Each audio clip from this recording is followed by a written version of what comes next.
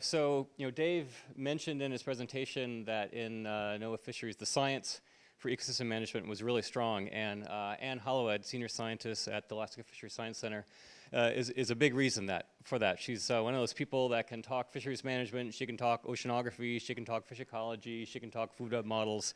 So she's been a real pivotal player in advancing ecosystem science for NOAA. So thanks, Ann, for presenting. Yeah, it's a real pleasure to be here. I've really enjoyed being able to be part of this, and I really want to thank Tanya Bevan. The fact that we all gather once a year for this annual Bevan Symposium is really a fun event, and as a former student and as watching what Don Bevan has done for all of us and is still doing for all of us, I just wanted to say thank you. So it's been fun looking at the effect of the Magnuson-Stevens Act and how it's progressed through time. I have the fun job of looking at, well, where do we go in the future, and in particular, how do we bring the Magnuson-Stevens Act's constructs into an ecosystem context. And much of what I'll talk about today is not only my research, it's the collective research of the Council as well as the Alaska Fisheries Science Center. So if there's a mistake, it's mine, but otherwise everybody else really contributed to what I'm going to say. Oh, what do you do here to go forward? Keyboard. Oh, the keyboard. Oh, okay. Okay. Did that do it? Hit escape. Oh, sorry, I need my glasses. That's one thing that has changed since the last time I gave a Bevan talk. Okay, let's see. Yeah, this is it. So you heard from Dave that he was really a pivotal player in coming forward with this ecosystem-based fisheries management document, and a lot of the principles that the Alaska Fisheries Science Center is focused on, as well as the North Pacific Fishery Management Council, really happened because of that single document. I really give you credit for it, and thank you. But we talked about this 7,000-page programmatic EIS. Well, all of us at the Alaska Fisheries Science Center were part of those 7,000 pages, and all of our work is documented in this paper that Dave Witherall, who is here, and Chris, of course, you've heard, and Clarence Ponsky were all part of. But what came out of that effort was really the product of the NEPA process, this programmatic EIS that you have to go through whenever you're looking at a federal action in our case, about every 5 to 8 years. And in doing that, with this document as a background, we were able to really think about how we want to construct the goals and policies of the North Pacific Fisheries Management Council, given that background of the ecosystem approach. And the great thing about it is you can see here these check marks that we have. A lot of the principles are really there up front and center. You can find our goal statement. And is there a pointer? To your left. Got it. Let's see. Yeah. You can really see that here. But the great thing about it is that just like the Magnuson Act, rule number 1 is we want to prevent overfishing, and that we're doing that through the annual catch limits that Rick talked about yesterday. The other piece of it, and that's why I reacted so much when Chris was talking yesterday, is that we do have, we promote sustainable fisheries and communities, of course, but we do have a construct of preserving the food web, and we do that, our primary tool to do that is through this weak stock management. So the idea is that we have a lot of multi-species catches. We have trawl fisheries in the North Pacific, but we look at and one thing that makes working in Alaska so great is the Observer Program. If any of you are involved in the Observer Program, thank you, thank you, thank you. But because of that, we can do in real time, in-season management and look at the bycatch of the resource as it comes forward and the incidental take of target and non-target species. And we can stop the fishery or put a constraint on it and warn the fleet that they're getting close to the ABC so that they can take action to avoid additional catch of the weaker stocks. You've already heard from Joe Sullivan about the efforts that we're bringing in place to reduce bycatch. Our big players are prohibited species catches in the North Pacific. That's salmon, halibut, herring, and crab. But we also are looking at non-target avoidance as well. The provisions for considering other animals outside of the FMP are certainly front and center in what we do. We have this endangered short-tailed albatross as well as the stellar sea lion, and so a lot of the actions that were taking place as we formed these goal statements had those two species in mind, and so we have taken actions, either gear in the case of seabirds or area in the case of, and seasonal allocation of the quota in terms of marine mammals. And of course, the EFH was part of what we were looking at, so habitat is there. So I would say we get a pretty good score. These other pieces here, not that they're not important, it's just they're sort of socioeconomic, and that's not really outside of my field. I certainly like data quality. So where do we, my good job up here is to try and think about where we go from here. And Beth Fulton from Australia has just written a paper where she looked at the different, so say you wanted to change how you prosecute a fishery, how would you do that?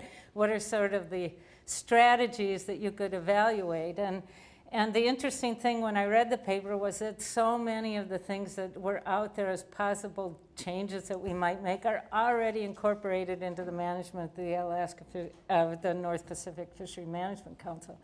We have property rights. You've already heard about some of these. The sablefish and halibut ITQs, the American Fisheries Act dealt with pollock, and now Amendment 80 has dealt with the non-pollock trawl catch. And so these have helped to rationalize our fisheries in the region, and it's done a great job in terms of the cooperative, not only in terms of improving the economics and the profit from the fishery, but also the cooperation among fishers. It's reduced the competition in terms of racing for fish. Community-based management is certainly a part of what we do. We knew head on that we needed to protect the smaller communities in Alaska. They were important constituents, and so there's a community development quotas that are set aside that was put in place in 1992. And certainly we use time, area, and quota management as much as we can. The incentive-based approaches are not very prevalent where we are, although you just heard from Joe that we are exploring that. The salmon bycatch was a really interesting experiment, and I think we'll do more of it as we move along. And so I think that's a real success story where you have an overall cap on the removals, but you allow the industry to begin to think of creative ways of achieving that, staying under that cap. And of course, spatial management is part of what we do. And I'm gonna show this plot, and I like the previous speaker, I don't want you to read every little piece of this. The take-home message is that even though the resources off of Alaska and the areas that we manage are gigantic, we also have a complex suite of time and area and gear restrictions in the area that overlay into essentially the landscape of where one can fish. And there are some permanent closures, like no trawling in Southeast Alaska. These blue areas are stellar sea lion protection zones. These are to maintain the critical habitat designations. And there are areas where no trawling is allowed to protect the habitat, as well as to allow for crab fisheries to take place. This is a crab, red king crab protection zone. So it's those sorts of things. And so this is the landscape that we have evolved to in terms of fixing gear interactions or area partitions. One thing to keep in mind is in response to the EFH, we froze the footprint in the Aleutians, so a lot of the areas offshore within our regulatory area and in the northern Bering Sea are now close to fishing until which time you can bring forward a proposal on how you will manage the impact of trawling or a new fishery in those areas. I mentioned this, and I'm not going to belabor it because Joe already went through it, but we do have a variety of measures to protect the species that lie outside of the jurisdiction of the North Pacific Fisheries Management Council. So while we do have the crab fisheries are certainly a federally managed resource. It's managed under a separate FMP than the groundfish, and so there are constraints there to make sure that the groundfish fishery doesn't take too much crab. In addition, the Pacific Halibut Commission has constraints on how much halibut we can take in our flatfish fisheries. And likewise, you've already heard about salmon and herring. And so we do pay a considerable amount of attention to make sure there's an open resource and availability for these other commercially important species. So where are we going to go from here? When the report was written on an ecosystem approach to management in 1999, that triggered a whole lot of papers, as Dave said, that came out of it. And one of them was really this, a paper by Phil Levin at the Northwest Fisheries Science Center that gets cited a lot because it really laid out how we would look at this integrated ecosystem assessment and what it would look like, how we'd put it together. At the time he wrote that paper, the principal pieces of it were these sort of 5 ideas that you would go through a scoping. So you'd look at how the ecosystem is structured, identify the indicators that you think are really representative of the status of that particular ecosystem. You then conduct a risk analysis based on the indicators that you've drawn out of that. You'd run an assessment of how fishing affects those given these risks that you've already identified, and then look at a variety of different management strategies, and not the management strategy that we think of, those of you who are students here think of management strategies as a full operational model and all of the things that Andre has you do. This was more just looking at how would in a qualitative sense, how would that management strategy play out. And the Alaska Fisheries Science Center has done a wonderful job of that. Every year we gather what's known as the Ecosystem Considerations Chapter, which is an enormous document, about 300 pages, that updates the status and trends of different ecosystem indicators, that, whether they're physical, biological, or trends in the fleet itself. Those are all documented and ready for us to consider before we set the quotas.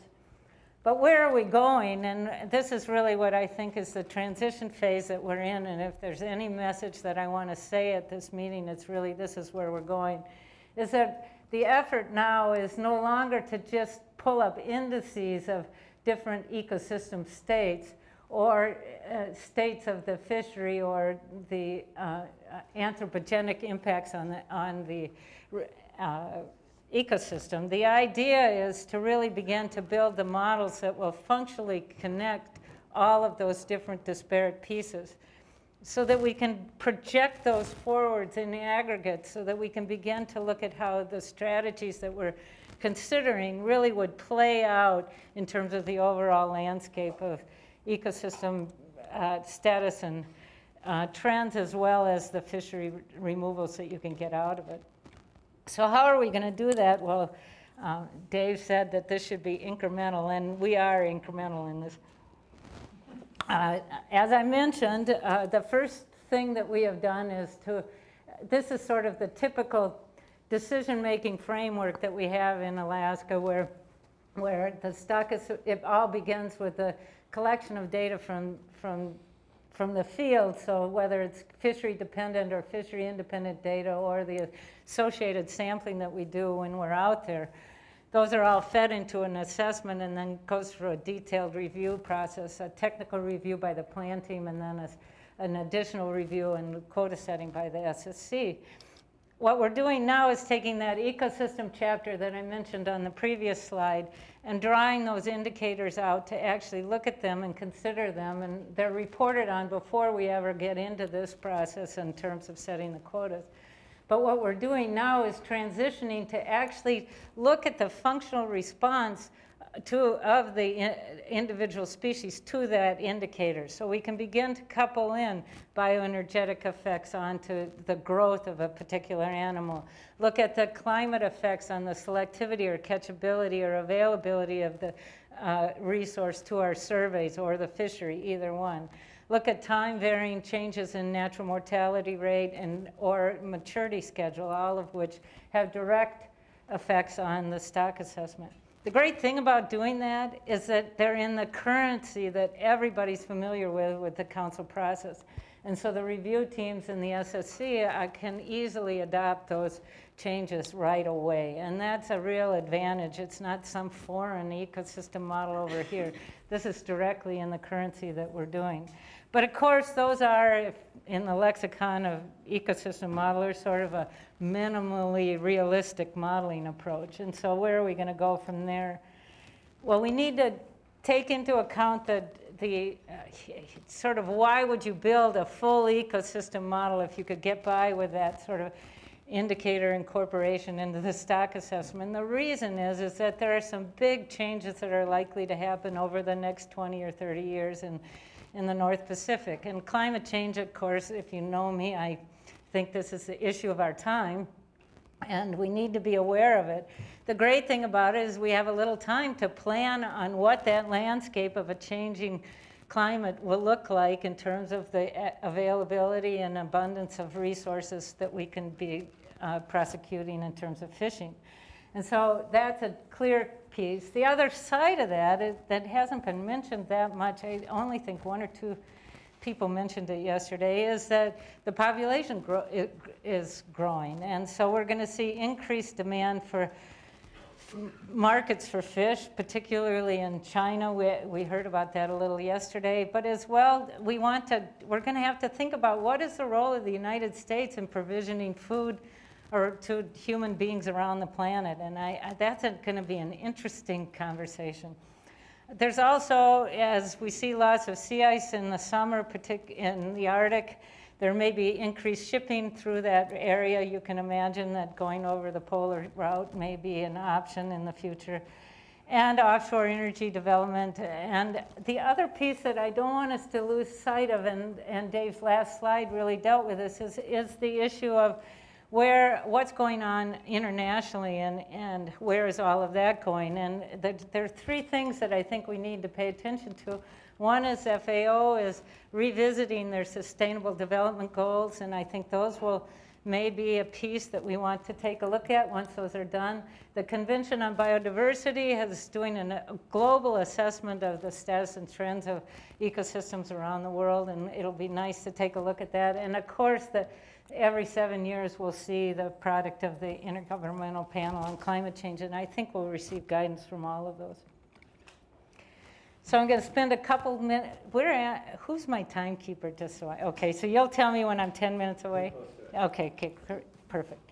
Okay, so I mentioned climate change, and this is a paper that Scott Donnie and several of us worked on, but it's not a surprise. I mean, what you're seeing, what we saw is these are sort of global indices, but you fill in the big ones: sea level rise, summer sea ice extent in the Arctic, overall heat content of the ocean, sea surface temperature, or ocean acidification. All of these time trends are being detectable now, which is something that we really didn't have 7 or 8 years ago. You can really see some of the trends in some of these newer pieces, and they're all changing, and so we need to be prepared for this. Why are we so worried in the North Pacific, and particularly the Bering Sea? Is because in a zone that's affected by seasonal sea ice, like the Bering Sea, you can really, the effect of ocean conditions has a great role in ecosystem structuring and the development of ecoregions across the Bering Sea shelf.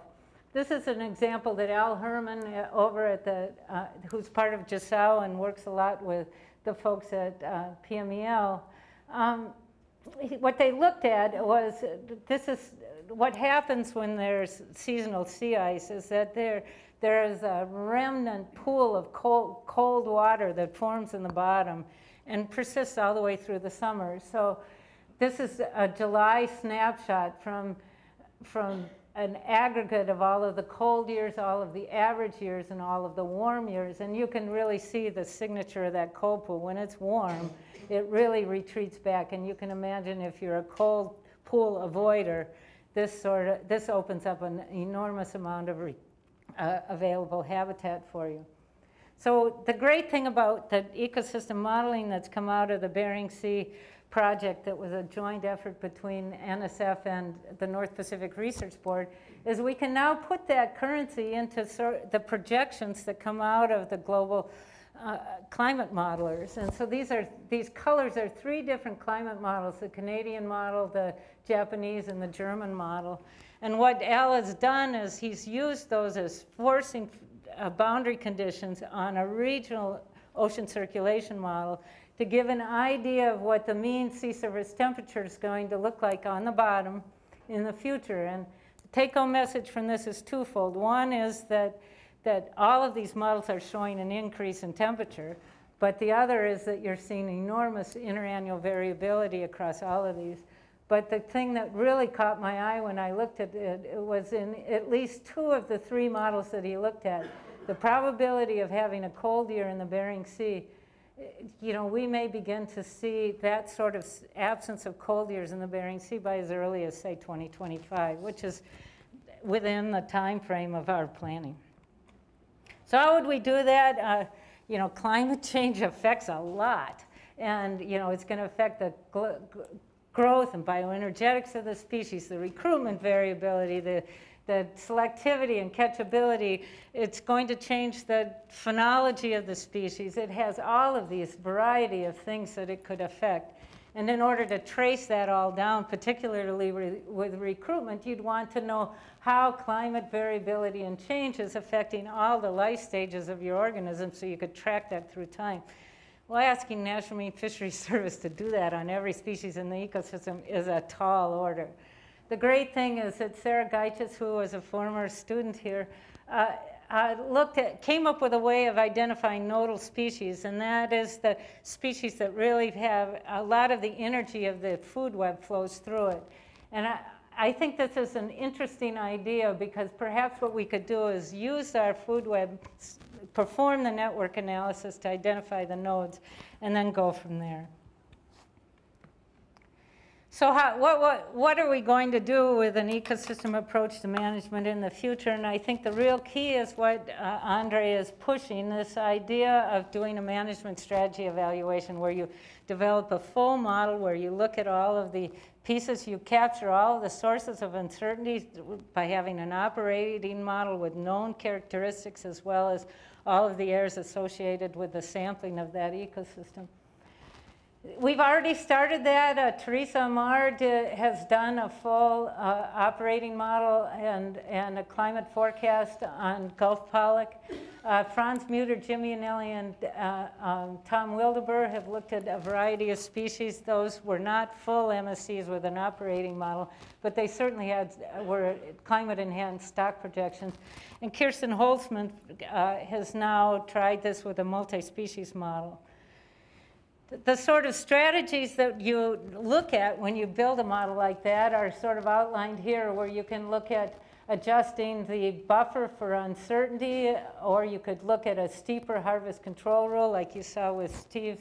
There are a variety of sort of what I call engineering approaches that you can look at, and you could test those out. The other piece would be to look at a little more fully at this. So we're looking at a multiple model projections of what climate will look like to see just how they all compare. So you can look at this would be your sort of climate-enhanced single species modeling approach. You could look at a climate-enhanced multi-species approach, a full end-to-end model that's capturing the whole ecosystem, which is with upper trophic levels and fisheries embedded, or a multi-species technical model that takes into account all the interactions of this fisheries because of that bycatch limitation. So we have this suite of models that we're bringing forward.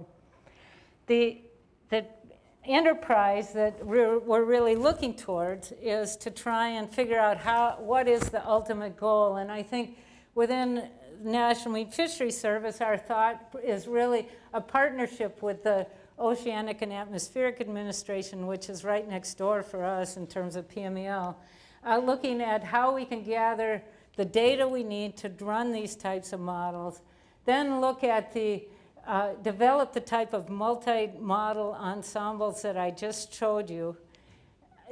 The key here is to get to the point where we are more like the Weather Service, where we have the ability to run these models periodically they've been ground truth, the public will have great trust in the forecasts, and we'd run those probably in tandem with the onset of the IPCCs. And so this is where we'd like to be. We're sort of in this mechanistic understanding, model selection, skill assessment part of this process. And so I'm going to skip this. My take-home messages are here. The one piece of all of this is as we begin to build an ecosystem approach to management, we've got to, at the first and foremost, make sure we maintain the monitoring that we need to do the stock assessments. In terms of looking at the process-oriented work, I've given you an idea of how you might prioritize the species looking at that nodal network. The biological reference points are going to be difficult to estimate because they're all based on equilibrium thoughts, and we don't have those necessarily in a changing climate. So we're going to have to think about how do we develop flexible management strategies that will deal with that type of trade-off. The one thing is about looking into the future is that I can get my head around thinking about how the environment is going to change and the climate's going to change. But I think we really need to engage the stakeholders, and we've heard that throughout this meeting, that they need to be part of this planning process so that as we project forward 20 or 30 years forward, that we also are correctly managing the future of fishers as well. And so I think that's my take home of where we are in Alaska in terms of an ecosystem approach to management.